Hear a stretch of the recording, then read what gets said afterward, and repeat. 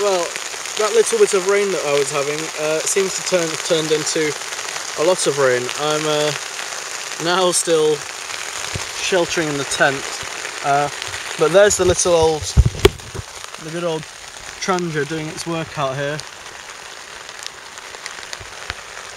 whilst it's getting pelted with rain just bouncing off it all the time. I'm a bit worried about having the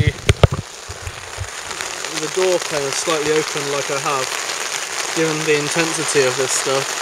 But it doesn't seem to be a problem, or at least it's no worse than it's tented already.